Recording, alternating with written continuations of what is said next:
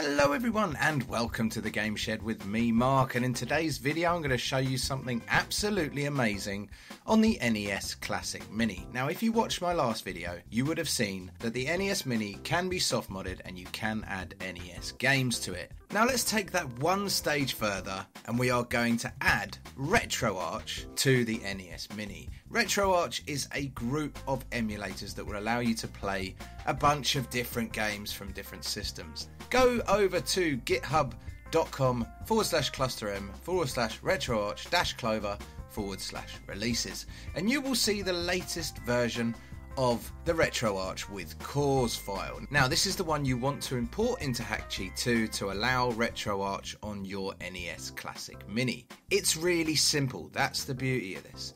So all you have to do is click on RetroArch with cores.zip and wait for that to download. Once that's downloaded, open it up and all you have to do as per the instructions is literally drop it onto Hakchi 2.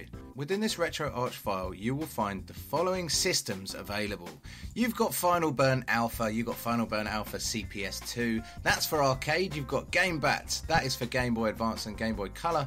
You've got Genesis for Sega Master System, Mega Drive, Game Gear. You've got Gloopen 64 which is for the N64. You've got PCE for PC Engine. You've got MGBA for Game Boy Advance. You've got Pico Drive for Mega Drive and Genesis, etc. And you've got SNES 9X 2010, plus the last one there is Stella, which allows you to play Atari games. There is loads of stuff in there, and every single one of these works because I've tested them, not to within an inch of their life, and I'm sure there are games that don't work, but the games that I've thrown on so far all work. So all you have to do at this stage is hook up your NES Classic to your machine and follow the instructions.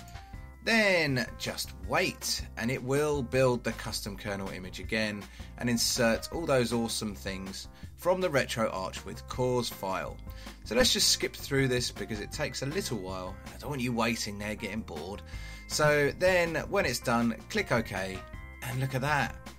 That is your emulators done. So now we need some ROMs, don't we? So for this video I'm just going to show you a SNES ROM, and that SNES ROM is a very special game. To me it is Super Mario World on the Super Nintendo. So let's just drag and drop that.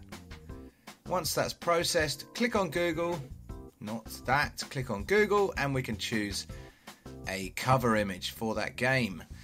Click on Synchronize and while you're waiting, drop over to Instagram and follow us, The Game Shed. And if you're still bored while waiting for your games to process, follow us on Twitter @GameShed.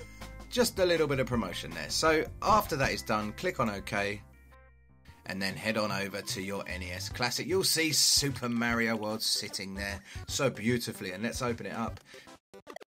And this is what it looks like. Doesn't it look lovely? So if you press start and select on your controller at this stage, you will get the RetroArch menu, and within that there is some settings. There is loads of settings. Click on any of those and you can edit those settings, but you've also got the loading cores, loading content, etc, etc. If you click on quick menu and then once you've done that click on resume, you will go back to your game. That is all I've got time for today. It's a very quick video because it's so bloody easy. Don't forget to subscribe to our channel. I'll be doing more of these. I will be showing you how to get the Mega Drive games working, how to get other games working, including the N64. So thank you very much for watching. I really appreciate it. I will see you next time.